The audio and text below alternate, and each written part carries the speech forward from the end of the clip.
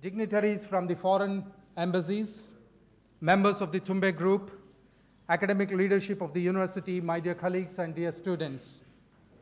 My name is Ravi Tipparaju from the Health Communications Division, and I'll be taking you through this very special moment. Your Excellency, Dr. APJ Abdul Kalam, sir, your presence amongst us today has started a new phase in the history of this young institution. It gives us a renewed energy to progress, a great inspiration to achieve our dreams, and gives us a new dimension to our thinking. President, sir, His Excellency Dr. Kalam has written in his book, The Wings of Fire, and I quote, "A dream is not what you see in sleep.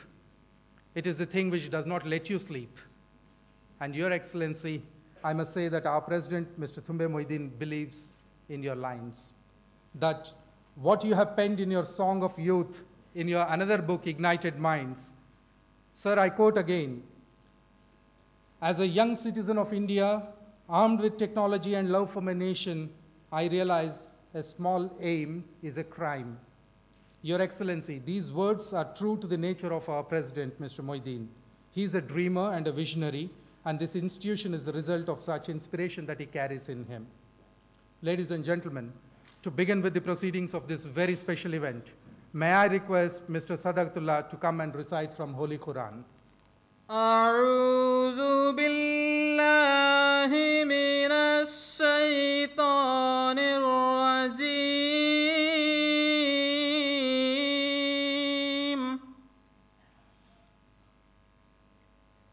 بسم الله الرحمن الرحيم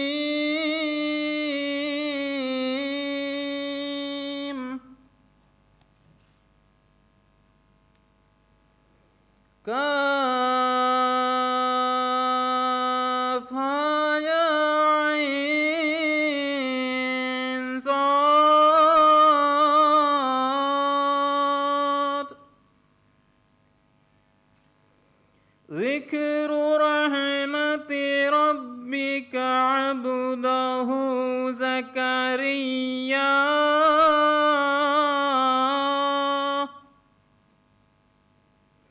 إذ نادى ربه نداء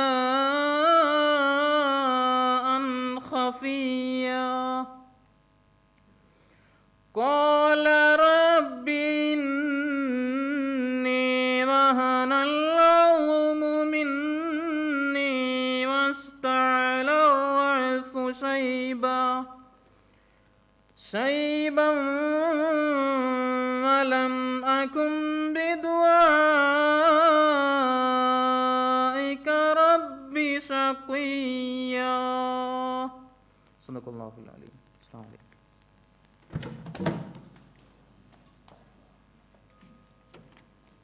Ladies and gentlemen, may I now take the privilege of inviting our Provost, Professor Geeta Ashok-Raj, to stage to propose her welcome address. Professor Geeta Ashok-Raj. Our guest of honor, His Excellency Dr. APJ Abdul Kalam, other dignitaries, special invitees,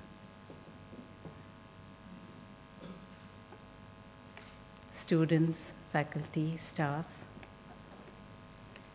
On behalf of the President, Mr. Tumbe Moideen, the faculty, student, and staff of the Gulf Medical University, it gives me great pleasure to welcome you all to this most honorable occasion. Under the patronage of His Highness Sheikh Hamid bin Rashid Al Nuaimi, this institute has grown from a single college offering the MBBS program to a medical university with 6 colleges and a research division for students from over 50 nations. With the addition of the Center for Continuing Education and Community Outreach, we have extended our resources to the non-traditional student from this year. Today, we are a community of learners made up of 505 full-time students who are looking forward to a productive and useful life, serving the community as physicians, dentists, pharmacists, and physical therapists. They are taught by 208 faculty members distributed at 5 geographical sites at GMU, GMCHRC Hospital, and Sheikh Khalifa Hospital in Ajman, the Quwain Hospital in Quwain, and Mafraq Hospital in Abu Dhabi. 80 full-time, 10 part-time, and 118 adjunct faculty in the Ministry of Health hospitals teach them. As part of its commitment to the community, the university has extended the portals of learning to the non-traditional learners in different areas of the health sector to train as medical assistants, medical secretaries, health information managers, medical billers and coders, medical laboratory, dental, pharmacy, physical therapy, technicians and assistants, among others. Ladies and gentlemen, today we have gathered to welcome an outstanding teacher, a scientist par excellence,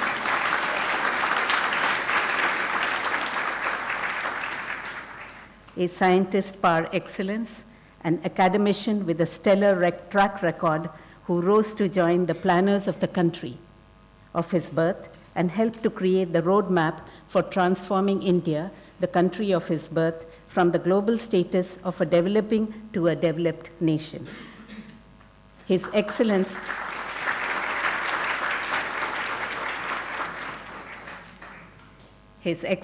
is today a household name, an oft-quoted example of an individual who rose from humble beginnings to pursue his dreams, achieved many honors, both academic and civilian, to become the President of India, the highest civilian position in the country.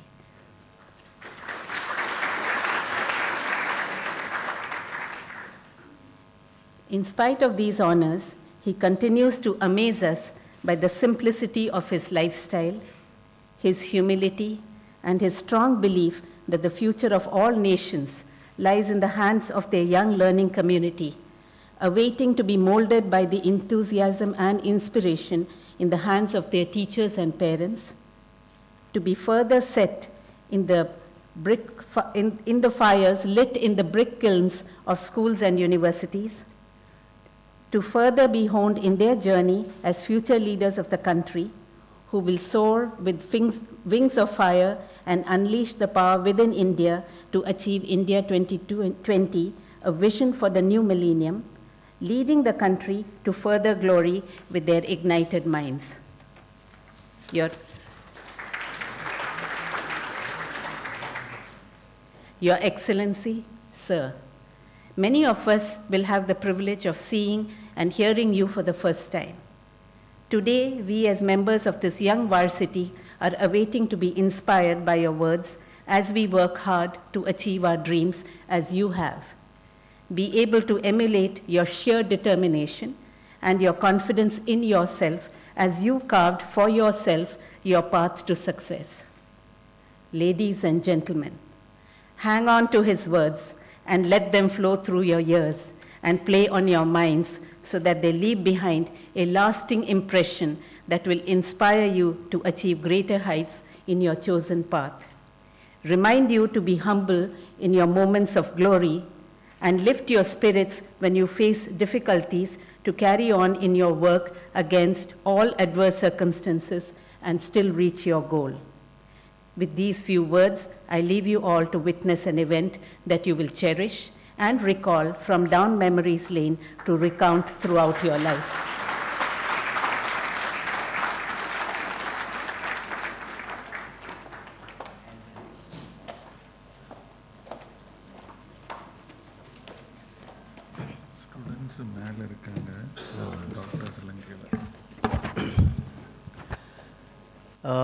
Friends, I have designed my lecture to suit the students. I want to know where are the students. Lift your hand. Lift your. Acha, this is students. Okay. Upstairs students. All of you students there. Oh, there also you are there. Okay. First, I would like to greet His Excellency Sheikh Dr. Majid Al-Niami and Mr. Tumbe Moideen, President GMU, and Professor Geeta Ashok Raj, and all the members of the faculty and students and GMU family and all the friends who have come to this talk. Friends, I was in the Gulf Medical University the last 1 hour. I visited a number of the faculties and saw the clinical work. Also, I saw the research work, and I happened to see some students. So I'm very happy to be in the campus of Gulf Medical University in the Ajman. I'm indeed delighted to address, and I hope you have time to interact with the students and faculty of Gulf Medical University here in Ajman. The city of Ajman represents the union of history and modern technology and the fusion of rapid progress with preservation of traditional values. I was reading about the Gulf Medical University, and I'm very happy to know that this is the only institution with its own teaching hospital in this part of the country, and that this hospital group is the largest healthcare provider in the UAE. I'm happy to inaugurate the GMU Information and Learning Center today. I visited the learning center, which is state-of-the-art and highly interactive, and an example of how information technology and medical sciences can convert to health community. My greetings to all the students, teachers, doctors, professionals, and guests present here. Friends, I would like to share my views for next 15 minutes on the topic, let my brain remove the pain. The topic I'm going to talk to you, let my brain remove the pain, because that's your profession. Friends, whether you look at the future of a developed country or a developing country or a rich man or a poor woman, there is one challenge common. The challenge is how to keep the mind and body healthy. How to keep mind and body healthy. The world has witnessed phenomenal progress in medical sciences and treatment. However, as it is said in Tamil area, there are many areas to be explored. There are many mysteries in medical field you experts may call isopathic. Can the research done in islands of excellence across the world be connected? Can the experience of doctors be transmitted in much larger scale than now for the benefit of entire humankind? With your close connectivity with India, and in particular with Kerala, there are alternative systems of medicine like Ayurveda which need much more research stress. The cost of medicine has to come down. Emergency medical care studies have to be exchanged for saving lives on time without permanent damage. How do we spread the preventive health messages? Finally, what would promote a healthy world will be a pollution-free environment, a stress-reduced world, and a healthy living. As a medical university, you would be working on these areas. Fundamental to all this is a compassion. Dear friends, when I see you all, first of all, I would like to share one experience with you. When I was teaching in Gatton College of Business and Economics, Lexington in USA, in the last April, one of my students, I had 85 students, one of my students asked me, Kalam, you have done many tasks. Tell us one task that gave you the bliss. She didn't ask me happiness. That one task that gave you the bliss, the student asked me how to answer. It is important for me to answer. Let me share with you, all of you. When the answer what I gave to the student, it is like this. When we launched the first indigenous satellite launch vehicle, Assembly 3, it gave me a lot of happiness. when we launched Agni, it gave me a different kind of happiness. When I and my team had successfully tested a nuclear weapon at the 52° centigrade in Pokhran Desert in Western India, it gave me great joy. When a team prepared the Vision 2020 document for transforming India, a nation, into a developed nation, it gave me a good sense of happiness. But still, the student was not satisfied. What gave me a bliss, that is the memorable event which I would like to share with you. During my visit to one of the hospitals in Hyderabad, I found, it's a Nizam Medical Institute in Hyderabad, where I found many children were struggling to walk with an artificial limb weighing about 4 kilograms. At the request of my friend Professor Prasad, Nizam Institute of Medical Science, head of orthopedic department at that time, I asked Agni missile friends why we cannot use the composite material used for Agni heat shield for fabricating FROs, that is prosthetic for polio affected patients. The students, my team, they immediately said it possible. We worked on this project for some time and came up with the FRO for the child weighing around 400 grams in place of 4 kilograms, exactly 1/10 of the weight which the children were carrying.